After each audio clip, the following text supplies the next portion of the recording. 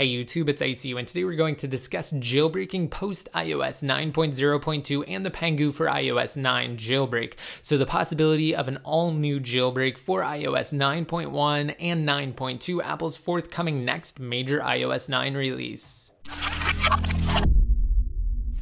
Alright, so to start off, if you guys want a chance to win a brand new 4th generation Apple TV, just be sure to rate this video up and then navigate to FreeAppsFast.com inside of mobile Safari. Once you do sign up, it's very simple, and then just download one or more of the sponsored apps you see in the main section for points, just so long as you do earn points. And then once you do, go to the 3rd tab down below at the bottom and you see that referral link. Take the unique part so it appears after the equal symbol and post it in the comment section of my 4th gen Apple TV unboxing, which I will have linked for you guys on your screens now. And the reason why I'm discussing this at the beginning of the episode instead of at the end like I typically do is because we actually finished a complete FreeAppsFast rewrite. So for those of you who've used the service before, it's entirely new. Now, I'm going to make a video in the future once we get some of the kinks ironed out, but for now, all you have to do is just go to FreeAppsFast.com, again, if you've used it in the past, and then you can re-sign up, and it should automatically grab your account, so your points as well as your referrals.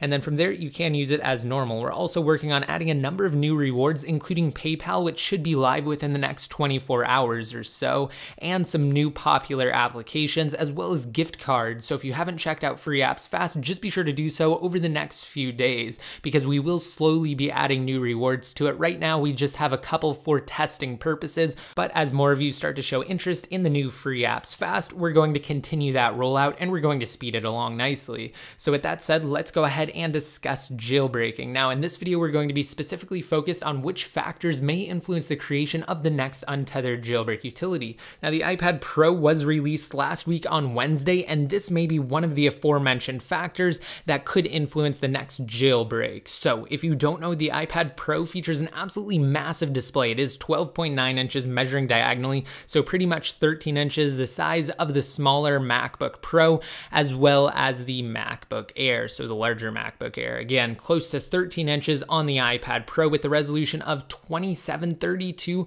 by 2048 and 264 ppi or pixels per inch. It also has Apple's all-new A9X chip, and it also has 4 gigabytes of RAM, so this thing is a complete powerhouse. I detailed it in depth in my unboxing and mini review of it, in which I also compared it against the iPad Air 2, the previous largest iPad, as well as kind of ran through some benchmarks. So if you happen to miss that, be sure to check it out. And at this point, you may be saying, well, I don't have an iPad Pro, so why is that important and why does it matter to me? Well, essentially, as for jailbreaking, like with utilities from years past, Pangu and Taiji, the two teams who are currently active on the jailbreak scene, are waiting on not only the latest devices, or in this case device, specifically the iPad Pro, but also the latest firmware being iOS 9.2. See, jailbreak developers tend to wait for new releases before issuing a jailbreak to ensure that it will function for as many users as possible, excluding instances where they need to rush a utility or a tool. So,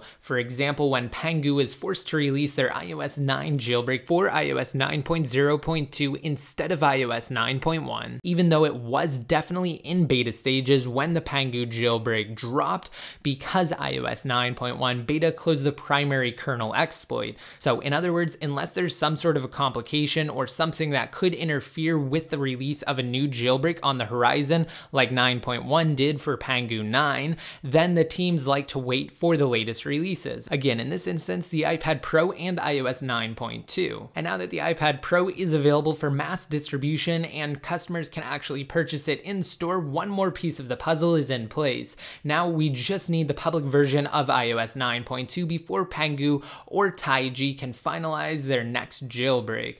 Currently, due to the stealth nature of both teams, though, it's unclear who will release the next jailbreak. In all honesty, it could be either Pangu or Taiji. However, once iOS 9.2 is released to the public, additional testing will undoubtedly ensue and will actually be required before we receive another jailbreak for iOS 9 post iOS 9.1. Again, as I said in past videos up until this point, it would be better for whoever decides to release the next jailbreak to wait for iOS 9.2 instead of releasing a utility for iOS 9.1. 9.1. And the reason for that is, of course, because we know iOS 9.2 is coming and is on the horizon, and if a utility were released now, then Apple would have ample opportunity to actually patch said jailbreak in iOS 9.2, the public version, especially since it's right around the corner. And as for a possible release time frame of iOS 9.2, iOS 9.1 was released about 6 weeks after it went into its first round of developer beta testing. And iOS 9.2 went into its first beta on the 27th of October. So it will be 3 weeks tomorrow on Tuesday, the 17th of November. So that means we're about halfway through iOS 9.2's beta lifecycle if Apple decides to follow the exact same path they did with iOS 9.1.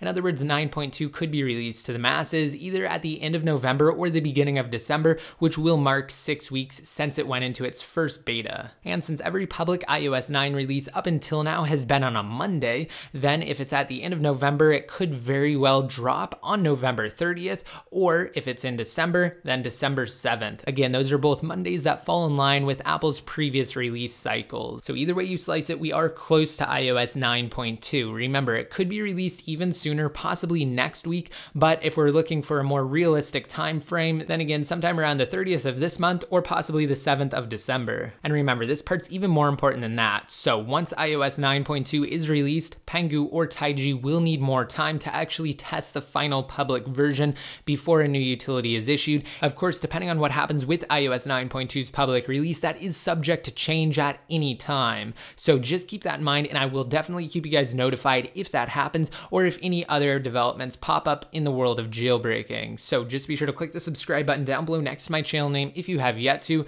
That way you'll be fully notified, and if you want even more updates such as when I'm working on new videos or when I cover other things outside of the realm of jailbreaking, just be sure to like me on Facebook and follow me on Twitter. I just wanted to release this quick update for you guys to discuss how the iPad Pro and 9.2 may play into jailbreaking. And until next time, this is ACU signing out.